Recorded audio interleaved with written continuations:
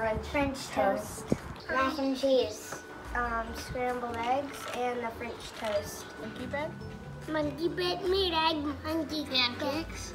meat egg, pancakes. Strawberry and pink pancakes and regular pancakes and scrambled eggs. Cookies. Lasagna. Baked potatoes. Hamburgers. I like popcorn too, by the way.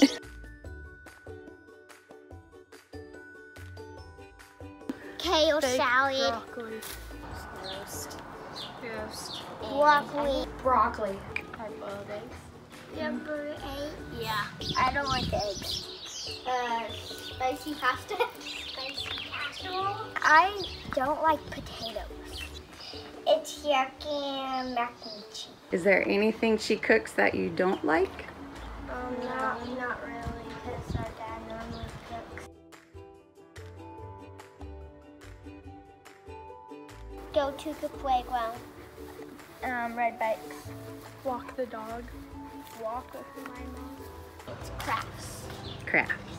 I like when she bakes. Bakes cookies.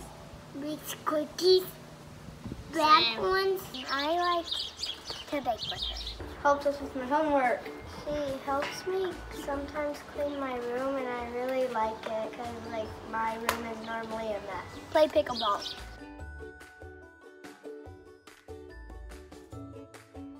Set the table. Get off the screens.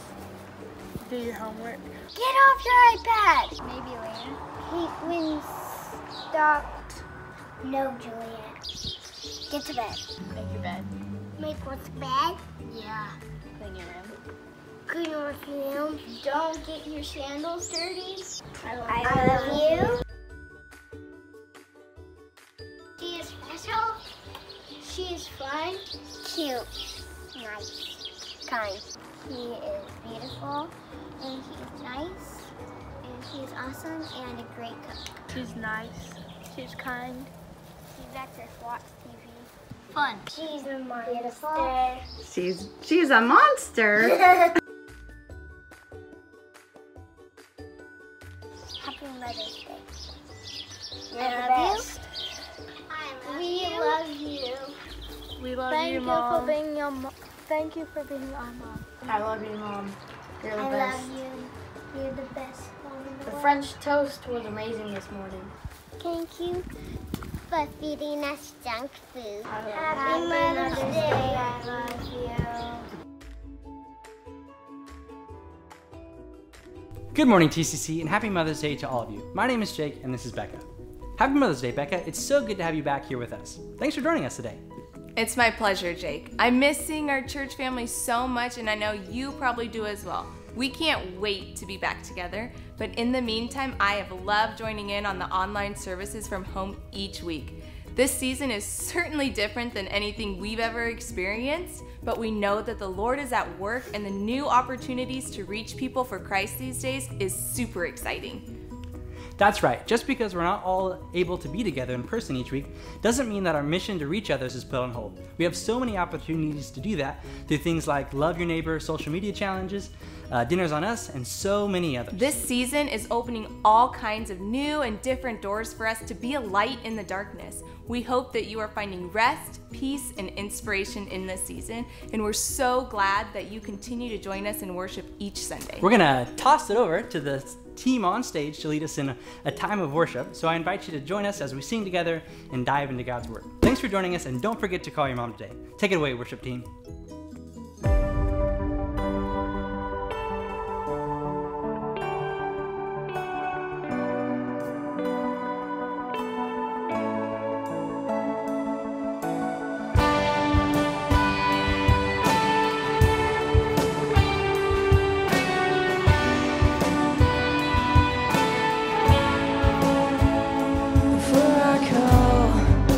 Before I ever cry, answer me from where the thunder hides.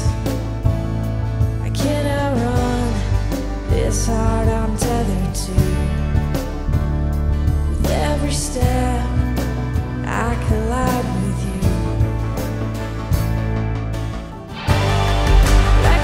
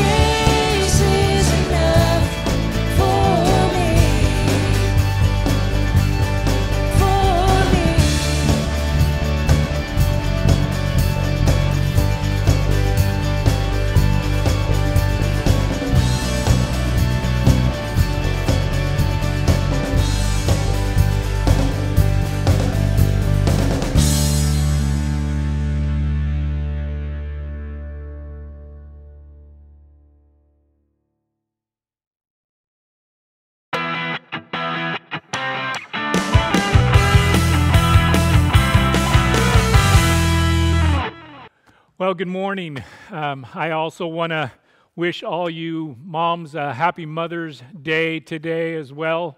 I hope it's just a wonderful day as you come together in some way, I hope, with your kids.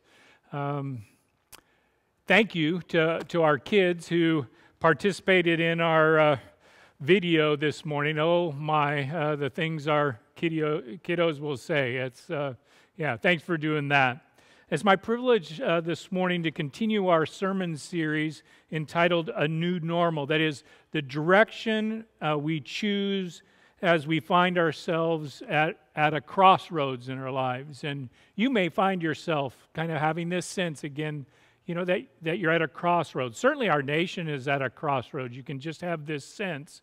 Oh, and the big question is, which way will we go? Last week, Ty started off with the historical pivot point of the Tower of Babel, and the results of that created certainly a new normal, and we've never been the same since with all the different languages.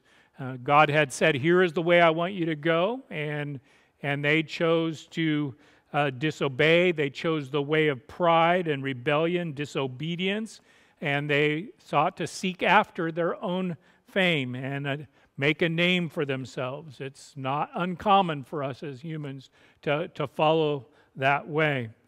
Again, our passage in Jeremiah 6, verse 16 says this. This is what the Lord says.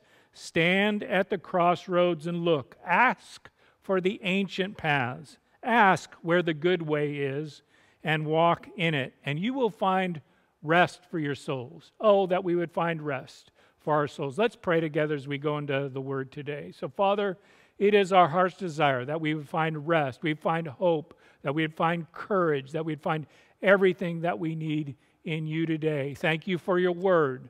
And as we look at it today, we pray that you would enable us by the power of your Spirit to apply it and see ourselves in this story as well. And then to choose you, to follow your way, to walk in your way, Lord. Pray these things in Jesus' name. Amen. In this passage, it says two different times, ask for the ancient path, ask for the good way. And it certainly implies that one of the things that God is looking at when we are at a crossroads is he's looking for an attitude of humility.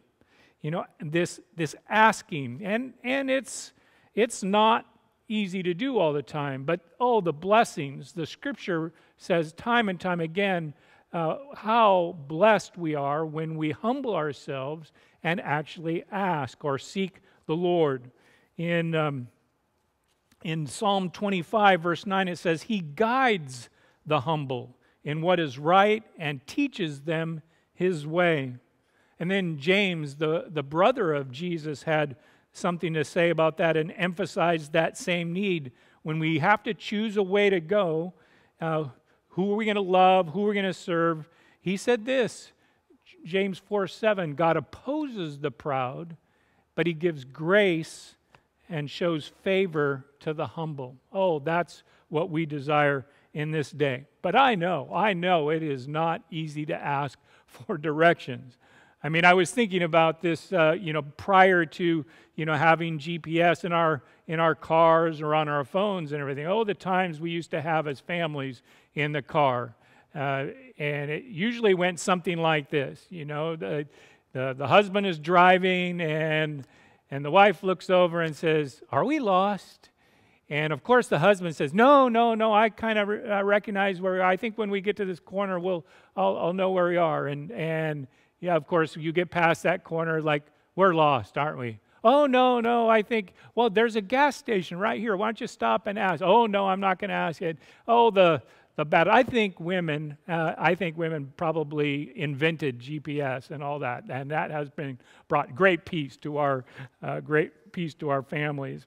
Oh, how grateful I am, though, when I think about the way, following the way, finding the way, that Jesus would say about himself. He said, I'm the way, I'm the truth, and I'm the life.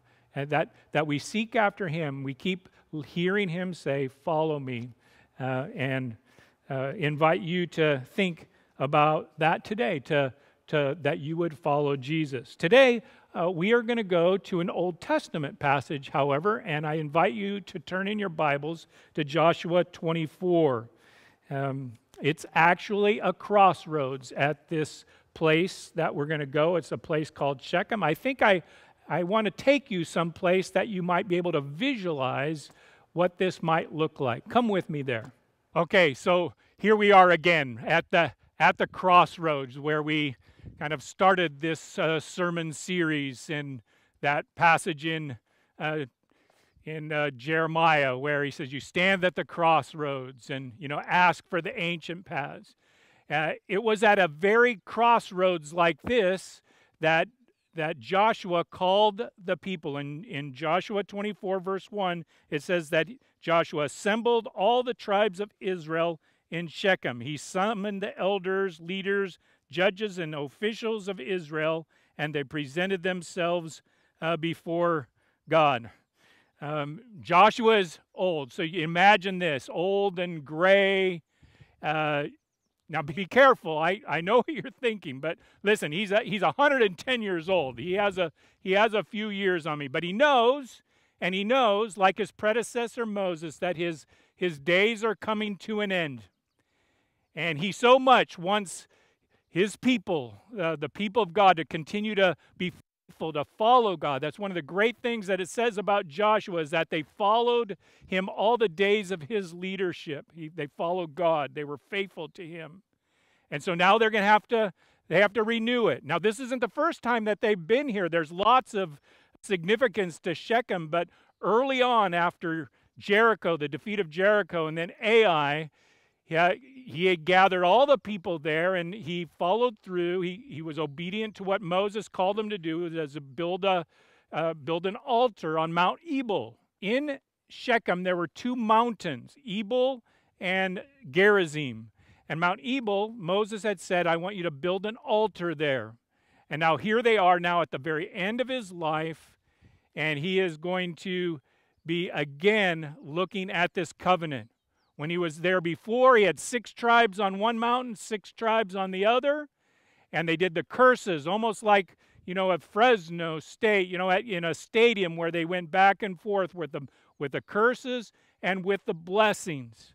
Again, remembering and remembering and again, looking that, okay, God has a way for us, and this way is going to be a way of blessing if we follow him. There's going to be consequences, good consequences, and then there's going to be really hard consequences if we don't follow them. As he's giving his last words to them, that they had given him rest on God had given him rest on every side. And then this one beautiful statement, he says, not one of all of the Lord's good promises to Israel had failed. Every one of them was fulfilled. They're at a crossroads. Eventually, they're going to have to go home. They're going to have to go one way or the other. And they're going to have to choose this day. And now Joshua wants them to think again. And you're going to have opportunity again to renew your commitment to the Lord for your household on this Mother's Day, as a home, as a family. And then we have these famous words here that Joshua says here, and you can just see it, people on both sides, on both mountains, where he says, choose for you this day. You're going to have to choose for you this day who you're going to serve. And then he says these great words, and I hope you will say them today as well. But as for me and my house, we will serve the Lord. For me and my house, we're going to serve the Lord. Well, there's some great, powerful gifts that God gives. But let's go back to the sanctuary, to TCC now, and look at some of those promises. Okay, so we're back here in the sanctuary, and I'm going to invite you to look at Joshua 24. The people are assembled, and then Joshua says this, rather prophetically. He says, this is what the Lord, the God of Israel, says. And then he's going to share with the people. I see some gifts, these powerful gifts that he's going to share with them. And the first powerful gift that he is going to share with them is the gift of memory. So for the first 13 verses, God is reminding them, this is what I have done for you. It's such a powerful gift, being able to remember, thinking about our history. And you may want to do that today as well, as just to remember what God has done for your family, even what God has done through your mom, and praise and thank her for that. And then look at how God has used her in your life, or look at what God has done for your family. And that's what Joshua does here, as he again reminds them. And so he recounts their history. The first thing that he talks about is their call to be a people. So he goes all the way back to the Abraham, Father Abraham, how he went from believing in many gods, and God called him to be his follower, and he followed God alone, worshiping God alone. And again, for each of us to remember where God called us from is so important, and where our life was before we came to the Lord and started following Him. The second thing is the freedom. He reminds the people, listen, I've given you freedom and salvation. I called you out of the land of Egypt and saved you along the way, the Red Sea, each of these places where they thought their life was gone, and yet then He would save them. And He wanted them to remember. It's good for us to remember this as well, because this is an echo. This is a sight of what we experience, as well as Jesus again saves us and brings us from the grip of slavery to sin and to all sorts of things, and He brings us to freedom. And then number 3, He says, remember the victories that I gave you over your enemies, these tough places that you found yourself when you were outnumbered or it seemed like there were no way. And maybe you need to remember again today. It's good for us to remember those times in our life where, that's right, it was hard back then. It will give us hope and courage for now, as well as we find ourselves in some hard places now.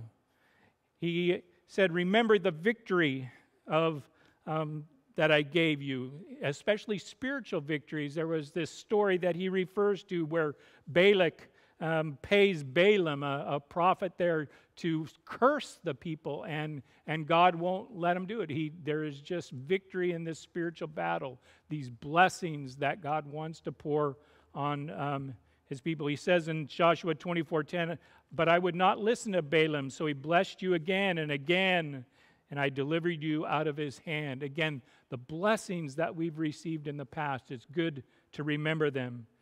And then he reminds them of the gift of grace that he gives them. He's been treating them better than they deserve. In verse 13, he says, so I gave you a land on which you did not toil, and cities you did not build, and you lived in them, and ate from vineyards and olive groves that you did not plant. Again, this abundance, these gifts that he gave them. And he wants them to remember this as he's calling them to renew, again, their commitment, their covenant to him. It just reminds, I've been calling a lot of you these days, and I've heard so many times recently where people who even are hard up against it, but are saying, "Oh, God is so good to me. He's been so good to me. He's been so faithful."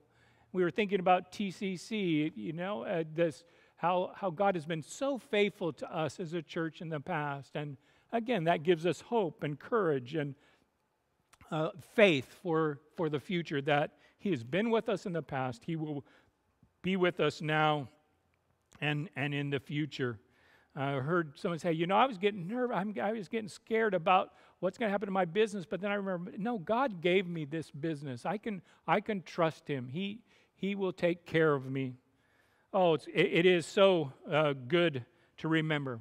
So that's the first powerful gift, that gift of memory, this gift of remembrance. The second gift is a powerful gift of choice.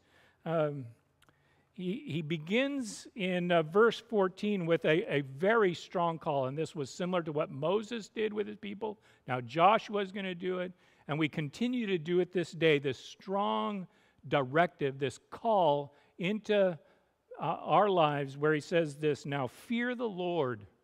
Now fear the Lord. Fear means to revere. It's to worship, to adore, to honor, to admire profoundly and respectfully. So he says, fear the Lord and serve him with faithfulness. Throw away the gods your ancestors worshiped beyond the Euphrates River and in Egypt, and serve the Lord. He's basically saying he's called them together. They're on these hillsides here, and they're going to have to go home. They have to go in all the different directions to where they live. And he says, I'm not going to let you go home without deciding, without saying, what is your choice going to be? So he continues, verse 15, he says, but if serving the Lord seems undesirable to you, then choose for yourselves this day whom you will serve. You know, you just recognize you're going to serve something. You and I are going to serve something. We're going to serve someone. And God is again calling us, choose this day and serve me. Well, Joshua's decision, which he declares very definitively, and the decision that he's asking for us, is not just a rash one, not just an emotional one. No, he's asking for this decision to be a deep one, very like the resolve, for example, that Daniel had, like this resolve that he was going to believe and follow only God in the middle of a pagan environment. It needs to be calm, clear, fixed, well-grounded in truth and in reality, and also solemnly made. And that's what Joshua is going to expect of the people there, and that's what we can expect from ourselves as well. It's one of those things that there have been, so many decisions made, but then just cast aside. No, this has to be something deeper, and it has to be a decision not just in our head, not just in our what we say, but then in our actions. It kind of reminded me of this brings me back to old youth group days. A metaphor, analogy that I used when, maybe you've heard this, the tightroper who walks across and he says to the people watch him, do you think that I can walk back and forth on this tightrope? And they say, oh yeah, we believe you can. And so, of course, he walks back and forth and he pulls out a wheelbarrow and he says, do you believe that I can push this wheelbarrow across this tightrope? And yes, we believe. And he says, okay, anyone who believes, I want you to get in the wheelbarrow. And that's kind of the choice, the decision that the Lord is making us as well, that we are going to give our lives totally. And yes, it feels like risky by all means. Another kind of metaphor that we have is that there, the two footprints in the sand, I believe it's called, where there's two footprints, and then all of a sudden there's one, and the person asks, Lord, why is there only one there? Well, is because I was carrying you. And that's a beautiful poem, but you just know that even when he's carrying us, it's more like that wheelbarrow. Like it's still challenging. It's still it's risky, but he's good, and he has us, and he's faithful to us. And this is what Joshua keeps pointing back to. He's been faithful. I know it was hard. I know there were times that you thought you were goners, but oh my, look back now. And he has been faithful in the past. So choose whatever metaphor you want, but just make sure it's not a metaphor that it's just this soft, kind of cushy, like milk toast kind of life. No, this life of walking with the Lord, of following Him, is one of adventure and yeah, certainly risk, and it's one of faith. I mean, you have to remember Joshua, when he was called to lead the people, that God told him, be strong, Joshua, be strong and courageous. And then he said it again, be very strong and courageous. And again, that's what he now, as he's ready to end his life, he is, again, speaking that into theirs as well. Choose for you this day. A third powerful gift that he gives then is the power of leading by example. I mean, what a statement. What a statement. As for me and my house, we will serve the Lord. I I hope this is a day, again, where there is a deep sense and a deep declaration even that you make as a family, as a mom today again, as a dad, as a young person, that I, as for me and my house, but as for me, I'm going to follow the Lord. Now, in this statement, it's kind of, the English uses a future tense of the word, but the Hebrew sense is a fuller meaning. It expresses continuous action. It involves the future for sure, but it also can point to the past. So Joshua was undoubtedly affirming, I have chosen, and I will choose again to follow the Lord. And so again, this is so important. And again, parents, you and I know, and leaders as well, we know that leading by example is so important. I mean, you can't just be with words. Our kids have little sniffers for hypocrisy. They spot it right away, and it undermines even then what the Lord wants to do. And so then, just as a side note, there's just this power of authenticity as well, where we're willing to say to our kids and to people, to our friends, and hey, I'm sorry, I got it wrong. I'm ask for your forgiveness. No, I do want to follow the Lord, and then again, by God's grace and by His forgiveness, we continue on. Well, the fourth powerful gift here that I see being exercised by Joshua certainly is this. I'm calling it the power of fierce love. Fierce love meaning he's willing even to say the hard things. I don't know about you, but how I honor moms for their fierce love at times. This courage to say even the hard things. And Joshua had this fierce love for righteousness, for his people, for his family, as he's about ready to go to be with the Lord, that they continue to follow the Lord. So for righteousness, his passion for the Lord and for his family. And I know so many of you sense and feel that same passion for your families as well. And so sometimes that means saying the hard things, loving enough to outlining, hey, these are the consequences if you don't follow the Lord. And Joshua does that. He says, hey, we're at a crossroads. Look back now. Look what God has done for you in the past. And I'm about ready to go on to be with the Lord. You're going to follow other leadership. And if you follow the Lord, you are going to receive these blessings. He can go all the way back to chapter 8, where, again, from one mountain is the blessings. But then he is courageous enough to say, but if you don't follow the Lord, you can expect some very, very painful consequences. Now, was he being mean in that regard? Verse 20 says, if you forsake the Lord and serve foreign gods, He will turn and bring disaster on you and make an end of you after He has been so very good to you. I mean, was he being mean? No, he wasn't being mean at all. He was simply saying, these are the consequences.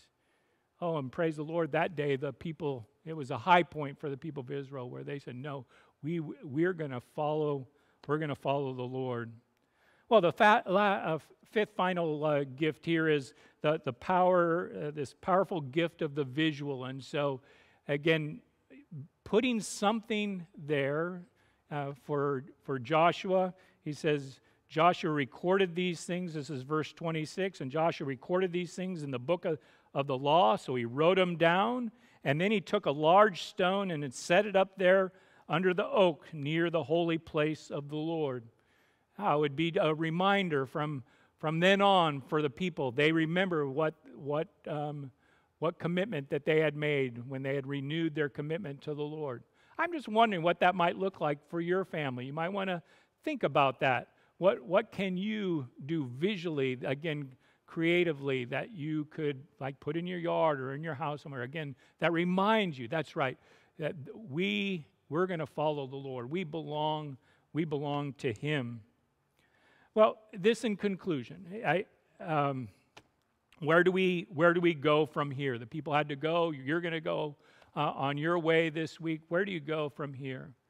Again, I just never want to underestimate the human will. Oh, the power of the human will to survive and to thrive, to make your goals and make your declarations and resolve. And, there's just such amazing stories of what people are able to do when they have resolved to do something. The human will is so strong. So I think Joshua knew that as well. So Joshua kind of reminds the people in verse 19. He says, it's actually strong words that warns against overconfidence when he says, you are not able to serve the Lord. He is a holy God. He is a jealous God. And again, and they said, no, we will. It's again coming to Him humbly. It reminds me of Luke 14, where Jesus really outlines the cost of discipleship. He says, no, it's an all-in sort of thing. So what's the greatest act of the human will? Well, I believe the greatest act of the human will is yielding that will to the will of the Father. We see this in Jesus perfectly when Jesus says, at the Garden of Gethsemane, Lord, not my will, but yours, where He just surrendered, and He was eager to fulfill what God had called Him to do. Not my will, but yours. And so we're all the way back to humility again, this posture of asking. Jesus says, follow me. If you love me, you're going to obey me. He says things like, my sheep are going to hear my voice. And so again, it's this posture and this desire to have a heightened sense of what is the Lord saying? Where is He leading? What does He have for me? What does He have for my family? What is He saying? What is He doing? I think these are good questions. And then again, to ask, Lord, what's the way you want me to go? What do you want me to do?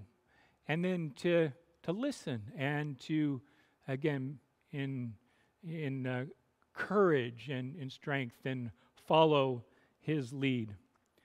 Open-handed and open-hearted. I'm going to invite you this morning, if you just take a few moments to close your eyes now, and invite you to just renew your commitment to the Lord. And as parents, maybe even just renew your commitment that as for you and your house, you're going to serve the Lord. And again, this is such the time for, again, as a crossroads, for recalibrating some things, rethinking some things of what the new normal will look like here soon. Let me pray. Father, thank you so very much for the gift of this day. I pray, oh Father, that you would draw many to yourself today, Lord Jesus, and that, again, there would be a resolve, there would be a choice, that we choose you, Lord, and that our homes would be blessed by you, that you would show your favor on us. Oh, Lord, we pray these things now in Jesus' name. Amen.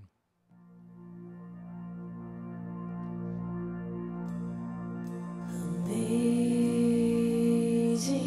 grace, how sweet the sound that saved a wretch like me. I